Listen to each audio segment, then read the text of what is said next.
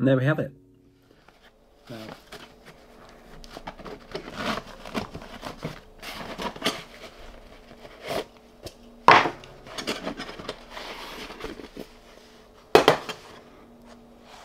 how's it going, everyone, and welcome back. I've made a pouch to contain my cook kit for the upcoming canoe trip, and I'm going to show you how to make one. So to make one, you're going to need some of this material. It's a sort of a cordura and water resistant fabric. I use it to make the cases for the fire trough, so if you don't know what it looks like, buy a fire trough. And I think you're going to need a sewing machine. A lot of people do these things and say you can do them perfectly well by hand. Well, you can. I just think it would take you a long time and be pretty difficult. You don't necessarily need a really heavy duty one like this. Any sort of household machine will do, because we're not going to be sewing really thick bits of material. But yeah, some sort of a sewing machine I think would be the key to success here. This is my cook kit. I've got a 230 gram gas bottle here and my 750 ml stainless steel billy pot here from Wild Camping International. It's a great size. It's got the side handles, but it's also got the carry handle as well for suspending it. And inside here I've just got a simple gas ring that I keep. I usually put some sort of tissue paper or kitchen paper in there to stop it rattling, but just for now, for demonstration purposes, that's how I've got it.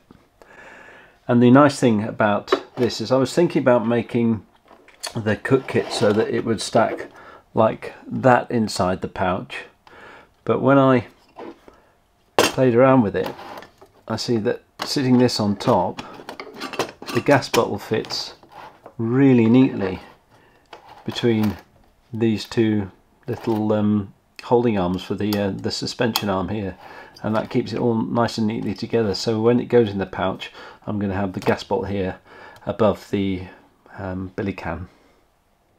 So what I did first of all was measure the diameter of the bottom of my gas cylinder here, and also how high I wanted the whole thing to be. And you come up that you actually need a circular piece of material like that and a rectangular bit. And to work out the dimensions that you need, it's a really simple calculation. I'll show you now. To work out the measurements, I measured the diameter of the bottom of the gas canister here, and then added a little bit and made about a 10mm extra bit round the edges to allow for folding, and also that I've got to sew this bit of the bottom into the sort of cylindrical structure above it. So once I'd made this circle, there's a simple calculation which will work out how big the, not to scale, the rectangular piece of material I'll need that'll sit on top of here as a cylinder.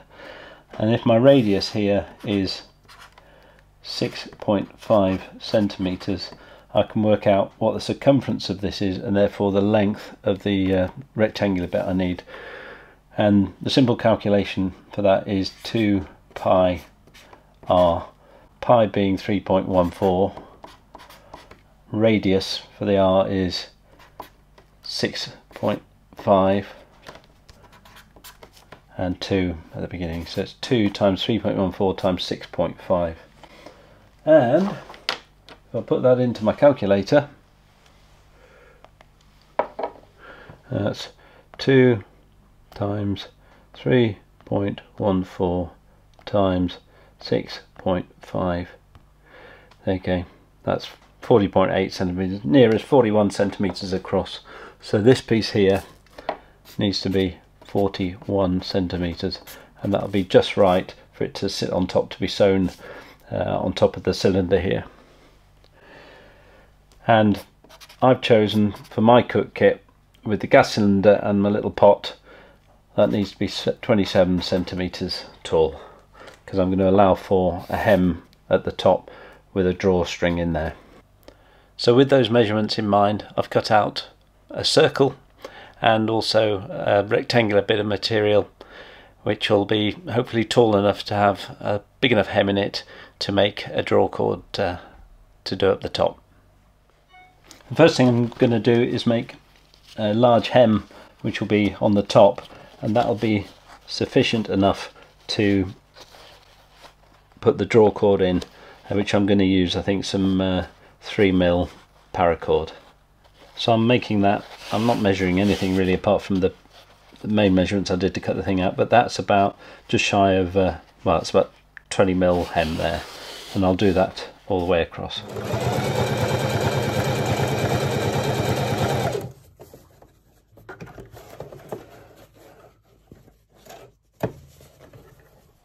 So that's the hem done that'll eventually contain the draw cord in there.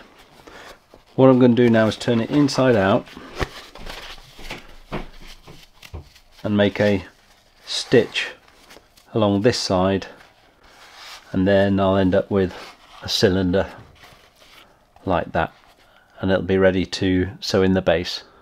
A really important bit here is that when you are sewing this particular bit is not to sew it completely up in this direction over the hem, otherwise you'll seal the holes where the draw cord's got to go through. So you want to start your stitching about here so that the draw cords can still go through the hemmed bit.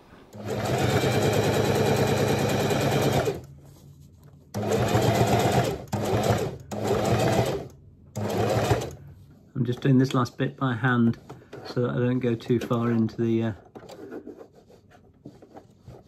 hem there. Good. Then I'll just go reverse to tie it off. Right, so now I've made a cylinder with the hemmed end for the draw cord at one end and then just the sort of rough cut bit at the bottom, and it's time to now sew in this little disc here. And it's important obviously to get things the right way round, and the way I just remember it is as long as it's inside out, just go good side to good side. So that's good side to good side, and that's an easy way to do it. It's a bit fiddly, this bit. I find that if I start here where the side join is, that gets a little bit of the more difficult bit out of it. Just fold the little extra bit to the side, and you want to just go around very gently, doing about 5 or 6 stitches at a time, and just teasing the disc into the edge as you go, just sewing about 5 mils in, and eventually you will get some gathering because you can't sew this into this without having some crinkling. But as you get towards that, I'll show you in close-up, but you just end up having to just do little folds like that as you get towards those sort of final stages of the circle. It makes it a tiny bit noticeable if you were to be picky and look at it at the end to see that there's a couple of creases here and there, but other than that I can't see a way around it. And after all, it's a bushcraft item and it's meant to look a bit rugged, and I made it, so I'm happy. So I'll bring the camera and we'll have a look at the close-up whilst I do this last bit of stitching here. Okay, so I've made those first few stitches and I'm just going to go very, very gently around, and as I go I'm just going to bring this inner disc here just to the edge as I sew it round. It's a bit fiddly, but it turns out nice when you've turned it the right way around. So here we go. Always begin the first stitch doing that manually. So I get to here and then tease it round a little bit. A few stitches at a time. Here, just tease it round. And then on we go. You just have to pause every so often and get it right. Take your time with this bit. And you see you've got the first little crinkle going in there, which I'm not too bothered about. these things will crinkle up as you go around the corner, and just let the foot ride over it. There we are. And you just have to keep repositioning it, feeding it until, and that's about 3/4 of the way there.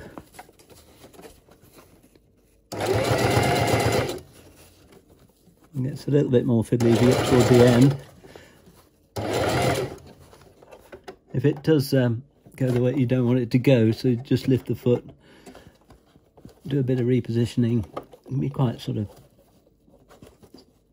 determined with it. There we go. Then bring the foot down again. And around we go, and we're just about there. And there we are, back to where we started. So we'll let these bits cross over and do a couple of back stitches.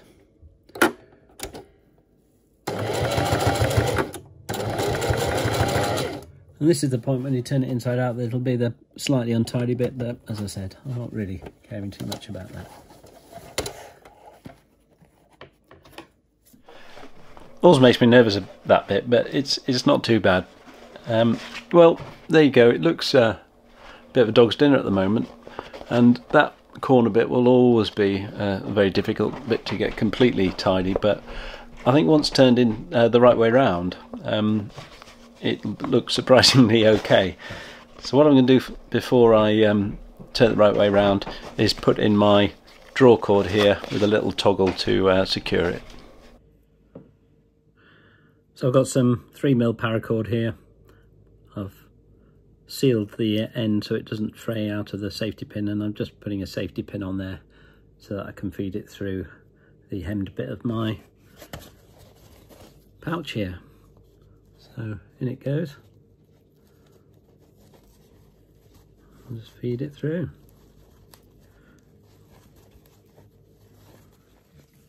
So I'm going to pull a good length through and then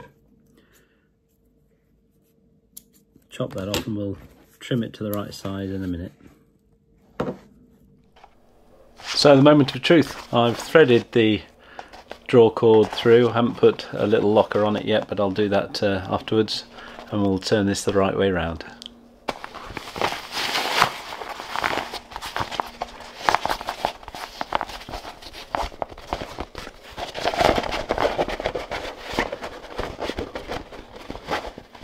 And just tease your thumb or finger into the hem of this circle at the bottom just to get all those folds out.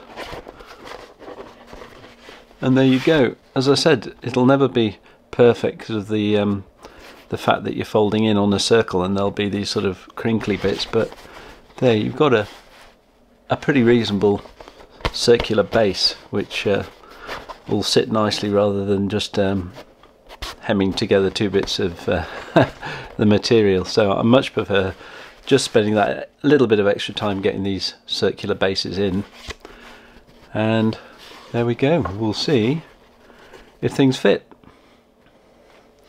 So in with the cook pot.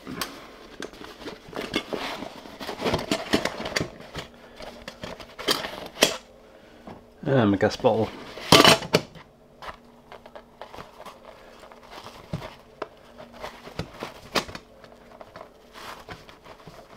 Quite stiff material, but that'll do me nicely. So I've got these little stopper sort of toggle things that I'm going to put on, and that will then allow me to trim off the ends and finish it off.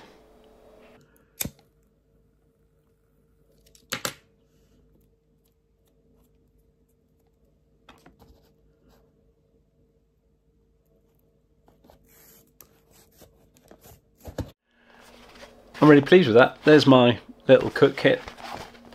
Doesn't matter now if it gets sooty or whatever, I can just throw it in here and it's not getting the rest of my kit dirty. It's got a really nice little sort of pull toggle. I'm gonna actually, good idea, whilst you're there, I'll just tie that off.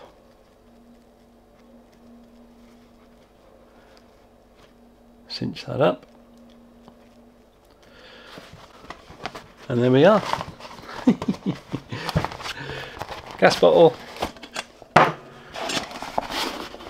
cook kit, and my pouch. Well, it's a short video. I hope that's what you like to see sometimes. It's not wild camping. I'm hopefully going out camping on Monday nights, Saturday night now. And yeah, just a little bit of a project. The only thing that takes the time really is just measuring out and cutting out. The rest of it is pretty plain sailing. You do need a sewing machine, I'm afraid, but I hope that's given you a little bit of guidance, and I hope you make one.